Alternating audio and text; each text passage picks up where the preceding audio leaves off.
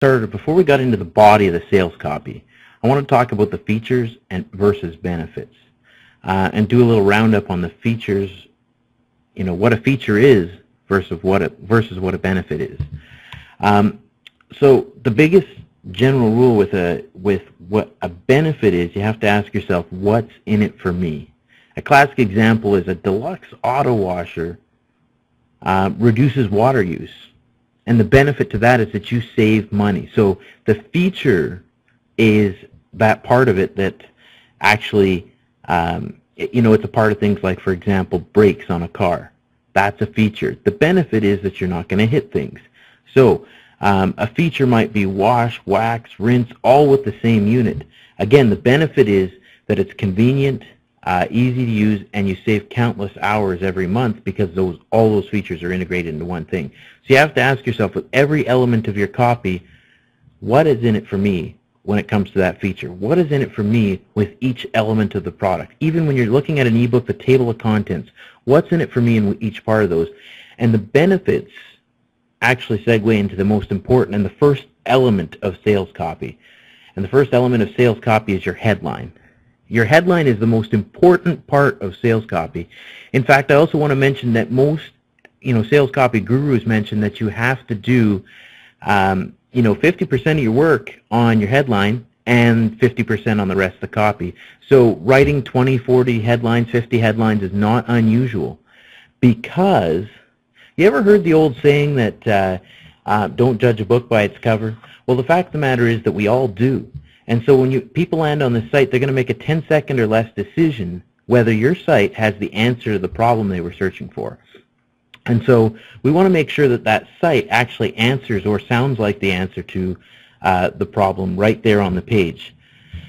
So if possible, we want to include the highest potential keywords or phrases from your research, or the word that you want to rank for. We also want to include the top #1 and possibly the #2 benefit within that. Another great idea as well is to actually include measurable things. Anytime you can measure something, 15 minutes, 15 ways of doing something, 1,500 pages worth of data, hours worth of video, minutes worth of audio, anything that you can do to really show that, the better it'll get. So first example we have here is in solving the problem type headlines is, yes, you can have a healthy body even if you hate exercise. So the other beautiful thing about a benefit-filled headline is it often makes a dramatic promise that it's going to deliver on somewhere in the sales copy. So is excessive clutter making your home feel more like a war zone than a safe haven, filling you with anxiety and making it impossible to relax? That's the type of headline that's actually not only, bringing out those emotions, but it's also kind of alluding to the benefits of actually solving that problem. So sub-headlines, it's on another element. It's the second part of the copy. First, we have the headline that captures their attention. The subhead often, communicates the second or third most important benefit about your product. For example, become an unstoppable negotiator and get what you want, when you want it, the way you want it from just about anybody. It's important to also include power words. For example, the word free, sale, easy, quick, guaranteed, bargain, proven. These kind of words, they just take things that are normal and excite them. Any way that you can, create a snowball effect. Every time you can add something dramatic to your copy like that, power words are definitely going to do that for you. So, another few examples we've got here. I'll teach you how to quickly and easily get all the credit you've ever wanted, 100% guaranteed, or I pay you $50 for wasting your time. Yet another dramatic promise. These are the kind of headlines that that produce those kind of results. Including tangible, specific details on the amounts themselves. Snowball with the income with the same step-by-step strategies that I used to earn $213,705. Another thing to note too, actually, when you're including these kind of numbers and specifics, it's actually a good idea to get right down to the penny because it sounds more believable. It sounds more, like it actually came from a real place. And it's also important that you actually go out and look for that kind of data and actually look for that kind of information. I mean, actually do the calculations and try and figure out, how much money would they save, earn, lose, gain by using the product itself or service. How much would it cost to get an equal or similar service somewhere else?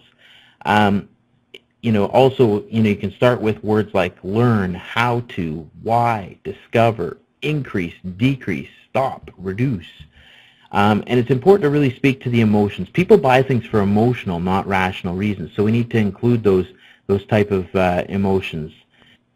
And it's also important to make your headline sound like an article and not like something for sale. Remember that your headline's job is not to sell your product. That's the job of the entire piece of copy. Your headline's job is to convince people that this web page has the answer to the problem that they have. So, discover the secret wedding gown perfection that most beautiful brides in the world pass on to their friends. Something like that. Now, the next element of copy, after you've got yourself an impressive headline that looks like it's going to attract visitors, people are going to stop at that site and go, wow, that's what I'm looking for. The next part is to start talking about the problem and actually start, discussing the problem actually does a few things. First of all, it's actually going to relate to the reader and make sure that they've gotten to the right website. This is definitely the site that solves that problem. And it also starts to sort of twist that, that knife a little bit and really make them think for a second, wow, this is this problem's actually bigger than I realized, or maybe this could get worse. Or maybe, maybe this is actually a problem that I need to investigate a little more. The example we have here, dear friend, you've probably been overcharged many times this year without even knowing it. Studies show that 88% of all buyers pay too much for their new car, and if you lease, you're even worse off. It's really a good idea to try and find different ways to explain that. And so it's really about the 3 Ps, the pain, the problem, and the predicament that they're in. The pain they're facing, the problem itself, and the predicament. The best way to describe that is with words that are emotional, like, I bet you're furious about. Aren't you frustrated that? Does it make you mad when you think about? Are you paralyzed at the thought of solving this? Does it beat up your ego? Do you fear X, Y, and Z? Are you jealous of other people who seem to be able to solve this problem? Does it fill you full of hatred thinking about it? Are you annoyed about this? Does it keep you up until 3 o'clock in the morning thinking about it? Are you confused, scared, unsure how to solve this specific problem?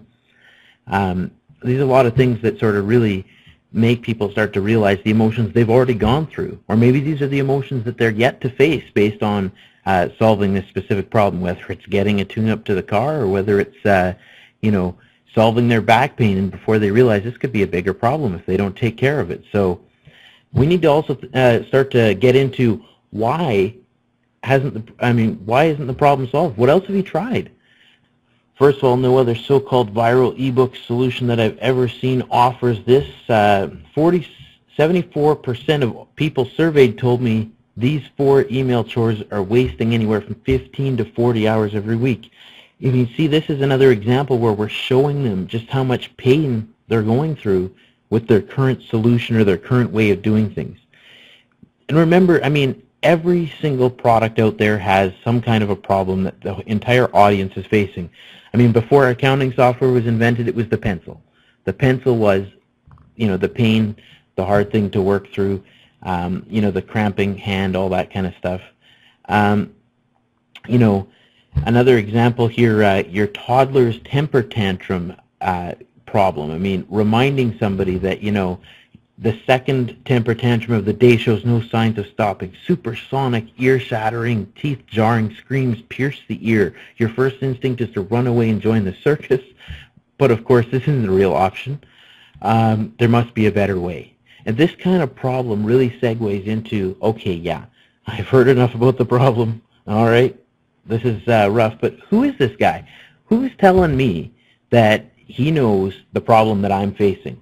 Why does he understand? And so this is the next element of sales copy, establish your credibility. All right? So there's some general rules to go by. That we want to make sure this is easy to verify. Some people actually include contact information, but actually leaving, using testimonials, for example, like the ones we've got here. Mayloop saved me thousands of hours representing thousands of dollars that I've been able to make in, sales in excess of 25,000 because of my newsletters. They all run by themselves. Or one of the best features of Mayloop is how easy it is to operate. And you notice they've got the 50% increase. These testimonials come from asking your customers the right questions. You have to ask your customers, so how much time did my product save you?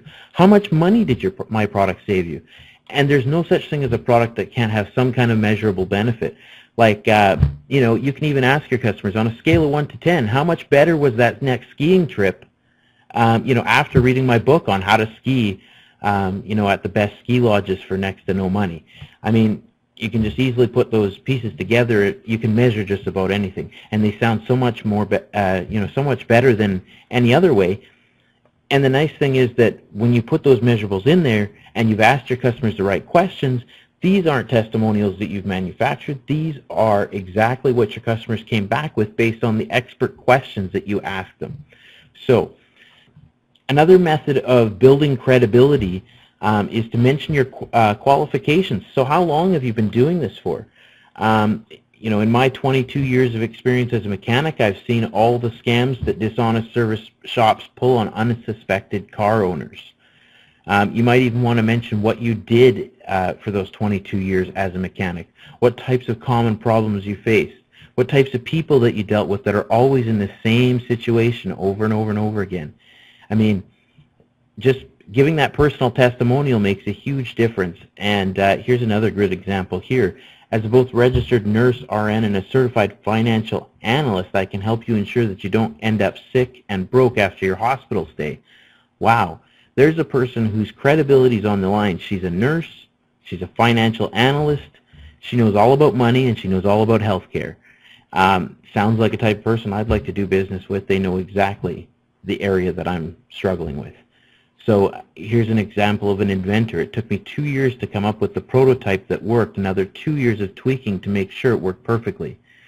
If you're writing an ebook, or even if you're hiring somebody to write it, maybe mention how many hours it took them to write that book, or how many hours it took you to research this area, or how many websites that you had to visit, how many people did you have to talk to and interview. All those kind of things contribute to the credibility of how much knowledge and passion and information that you have and why you're qualified to talk to this person about this topic. Getting interviews or testimonials from other people that you've worked with, respected associates. For 6 years, I produced the in-house webinars for Cisco Systems, and maybe even getting them to back you up on that somehow. Getting a membership to the Better Business Bureau and mentioning that, mentioning that you've got an outstanding membership with them. One of my favorite ways to build credibility without any testimonials at all is to quote a trusted authority. A recent spyware website once said 84% of respondents reported they were victims of spyware. Now, some site selling spyware software, you might not have believed that that was actually true, but then they said below, they said, quote, USA Today, May 2005. Here's another example here. Want to save $3,000? According to a January 2007 study by the Association of American Auto Insurers, it costs the average car owner $7,359 per year to own, maintain, and drive a car based on a mid-size sedan. And then they can quote the actual source and the date and everything. I mean, you can easily see how quoting those relevant sources can make a huge difference. So tell a story that paints the picture of the problem solved. It's the next part of the sales copy. I like to call this area the dramatic promise. Imagine the ultimate win. How would you feel if? How would you like X? So here's our example. So think about this. This is like the ultimate answer. I mean, the ultimate picture. Remind them of those visual benefits. Make it completely, visual to the customer that that's what life is going to be like. Once they've had your product, they've experienced the results that you're promising, and they're living that new life that your product's going to give them. Even the simplest products. Okay, so after we've established those visual benefits to the customer of just what life is like with our product, we need to identify with the reader and say, believe me, I know how you feel. After 3 kids with 4 years. I didn't think I'd ever, get a full night's sleep again. The bags under my eyes went down to my chin. Relating to the reader and saying, believe me, I know how you feel. I had that problem. I know what the benefit's like. I'm not just promising some crazy answer or some, huge benefit that I can't relate to. I've had this happen myself. I was afraid to step out on the dance floor, afraid I'd trip all over my feet or stomp my partners. I was afraid to relive that humiliating high school dance where the other kids started imitating me, but I didn't even realize it. So, that's a classic example of relating to the reader and, explaining that. You want to discuss your USP if you have one. That's the unique sales proposition. What separates you from the competition? Like Domino's Pizza. There's got to be 200 shops in LA, but Domino's Pizza guarantees 30 minutes delivery or it's free. FedEx gets it there overnight. They've separated themselves from the competition. This is also the section where we can easily do that and discuss the solution that you found and how well it worked for you. So the next section here is to provide an overview of your solution itself. What we want to do is actually describe what we're going to include and what we're proposing. This is our overview of one of our products here, where you can easily email new subscribers a welcome message, send new subscribers a free copy of your latest newsletter, add people. These are just going through the overall benefits of the product and explaining how it's going to benefit you and how it works. So this also ties into after you've actually explained how you plan to solve the problem, ebook, video. We want to start getting into the benefits and tying the features and benefits together. Double your water skiing time so you can take everybody out. Slash your fuel bills in half with a couple of quick fixes that anybody can do. Tow twice the load without bogging down. These are what you get out of it. Every product has something that you get out of it, and putting these in bullet form and just making it skimmable so people can skim through everything they're going to get out of actually buying your product is an invaluable thing. The more you can sort of go through every impressive, juicy detail about what you're going to get out of buying this product, the better. Slash your fuel bills in half. Put a $20, $20 into your pocket for this weekend extra just by buying this. So after we've got all the benefits, people know how juicy this is. People know how wonderful this is. They know what they're going to get out of buying this product. They know all the benefits. They know the problems that they faced. It's time to start actually offering this for sale and start testing the waters. Some people even actually put a buy now button early in the copy and let people have the option of buying it early. So I've got an example here from the Mailloop website where we're describing the value of the product itself. So given that most people need at least 4 to 5 series to get started, this is a value of $1,440 per year, and this is using as an example of a outsourced typical autoresponder series software. However, today, for the first time ever, we're publicly releasing the completely updated Mailloop 2007, basically just describing the value itself of that product, and just also trying to think of any other way that you could solve this problem. The more value you can build, the better. So before we get into the actual price, we're going to pile on the bonuses.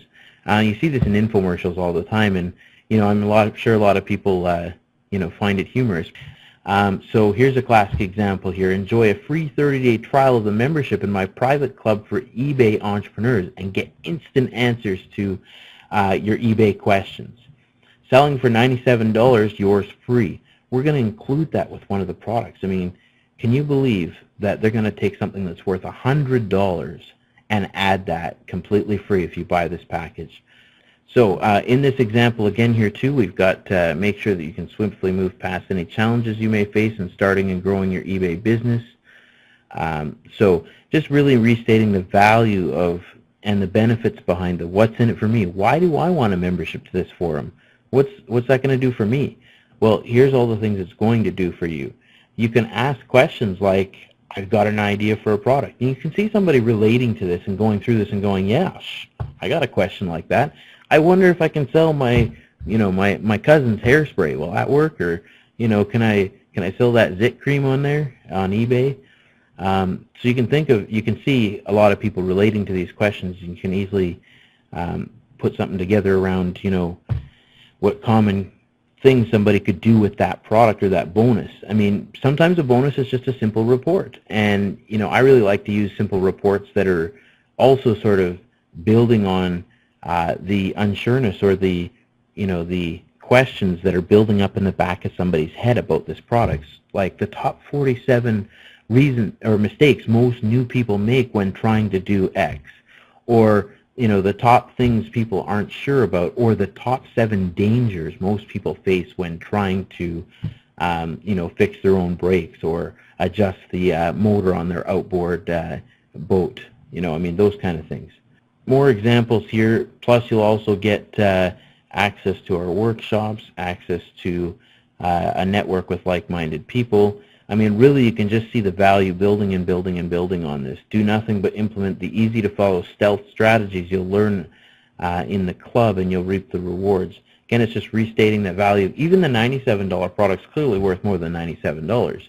But it's important to also note that the product should stand on its own. So, I mean, the benefits of those other bonuses are great, but the product itself, I mean, should still solve their problem in that. So, use a strong guarantee. This is the next element of the sales copy elements here. So a strong guarantee, the longer the better. The main premise or the main reason we offer a guarantee in the first place is that we can take the risk completely away. We want them to feel like there's no reason why they shouldn't buy this product, because they're going to be completely and totally satisfied, and they'll never need to return it, but they can if they wanted to. So the other thing is, we've also statistically shown that by taking the risk completely away for longer time periods, the refund drops dramatically. You'll see on some of our products we've had over a year. So here's our example here. If you're not completely satisfied that this is the best coffee filter you've ever used, if you're not enjoying coffee that's richer, smoother, full-bodied than you've ever tasted, please send back your Coffee Genie within 90 days, or for a complete refund of your $47.19. So I really want to point out 90 days, 3 whole months, and you can say that right in your copy. Yeah, 3 whole months that you're going to have. But please keep the ceramic flavor lock canister as our gift from us. And I mean, also look at these words: richer, smoother. I mean, painting that mental picture. So strong guarantee that says you're going to get every benefit we've promised here, and you have nothing to lose. So the next and the last and most important element of the copy, and believe me, this has to be thoroughly tested, is to ask for the order. The ask for the order section has to be done perfectly. I mean, the biggest test of your ask for the order section is, I mean, to ask a kid or somebody who doesn't know your copy to try and find the place where you order. It should be dead simple. It has to include a good call to action that gives the reader or the viewer exactly what they need to know to buy the product. So a classic example is download the product right now. Download this ebook or this audio package and my 7 free bonuses. Pick up the phone and instantly order this. Click here to get this. Click here to subscribe. Click here to ship me. Click here to enter in my address. Click here to send me, email me, etc. The important thing is to not use words that will stop people dead in their tracks. We're trained, from a young age, believe it or not, we are trained that certain words are going to lead to a sale. Somebody's going to try and take our money. And so we need to make sure that we don't use those words.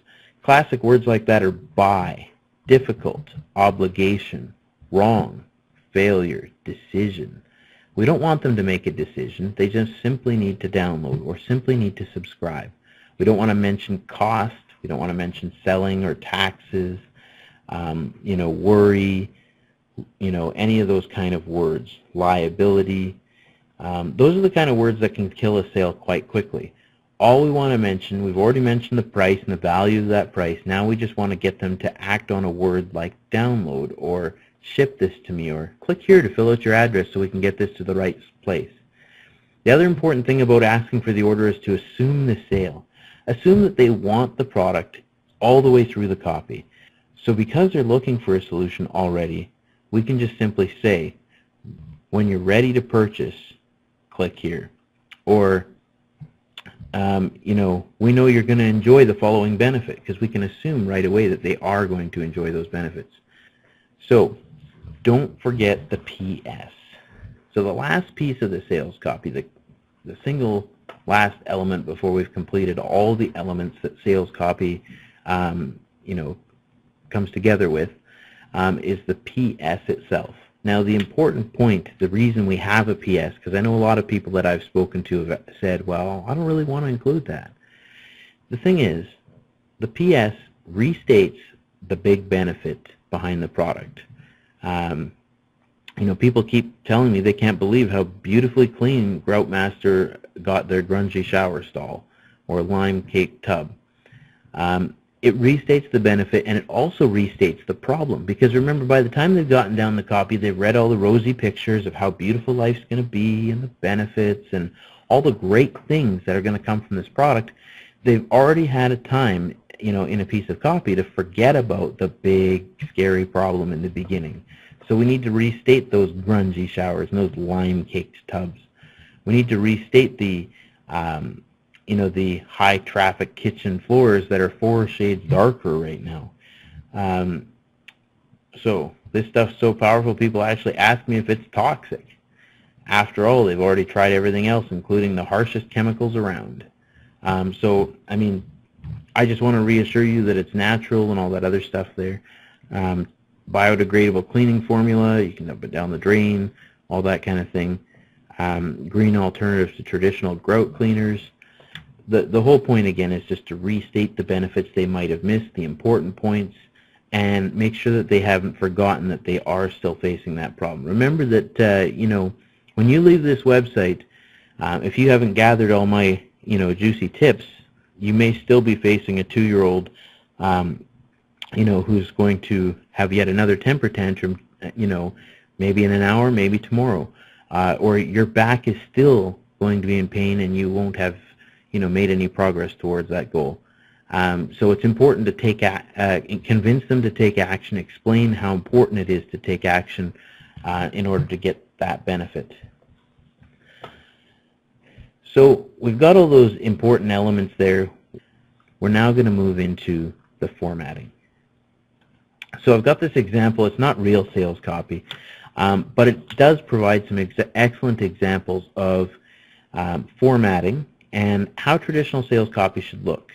First of all, the headline, as you can tell on this page, is the most important thing here. It's got numbers, it's got power words, and it's got some things that have been outlined in red so that you can clearly see that that's one of the most important things that we want to enunciate here.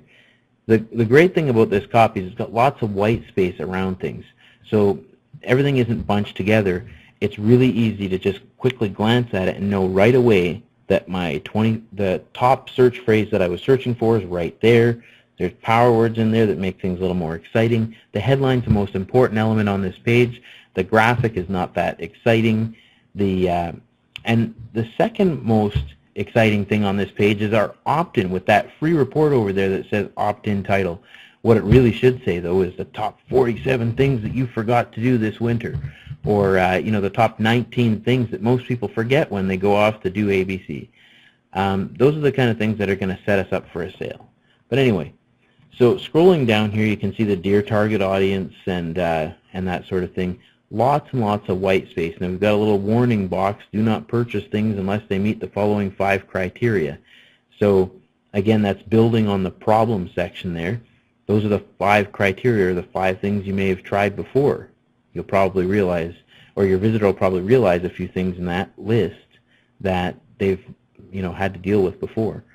So anyway, you've got the credibility section. You can see some spots, like for example here, we've got my name is Joe. In the last 15 years I've been studying or suffering from this and doing this. What we're doing with the bolding and italicizing there, especially with the bold, is enunciating. In copy, it's really bland, and the way eyeballs work, of course. When you're reading just regular words on a sheet of paper, they can have different meanings depending on what part of the copy you enunciate with.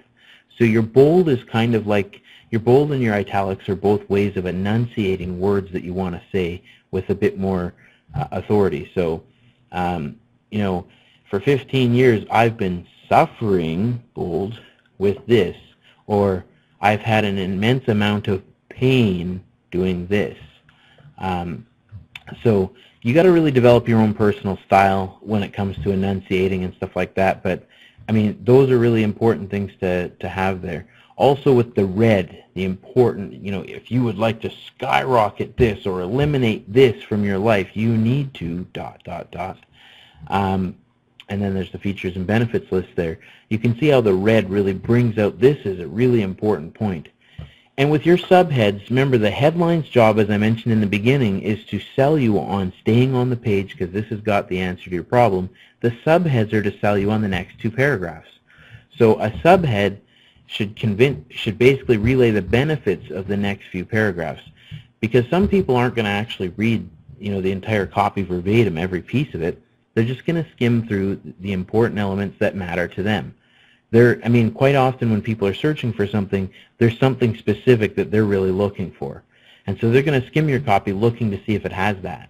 And so as they're skimming, the subheads not only sell them on those next two paragraphs or three paragraphs, they also sort of give them an idea of what that section of the copy is about. So really important that the subheads aren't just, 5-second afterthoughts, but they're almost as important as the headline itself in keeping people scrolling through. Because if we don't get them down to the bottom where the order is going to be processed there, it's quite clear that we're not going to get them to the sale. So, and so you can see the bullets and the way we've got the lots and lots of white space throughout the copy there, and warnings and check boxes and such. The more white space, the more organized things are, the better it is to read. So that's a classic example of how that copy would look if it was completely thrown together. The other thing too, we've got some violators in here, which are big things that sort of like the 100% satisfaction guaranteed little graphic, or the download now button there, that really follow that process I was discussing earlier with the close, that we have to use words like downloaded in seconds, or something like that. It's not actually a purchase or a buy now, but it's a download now. And that concludes the basic elements of sales copy.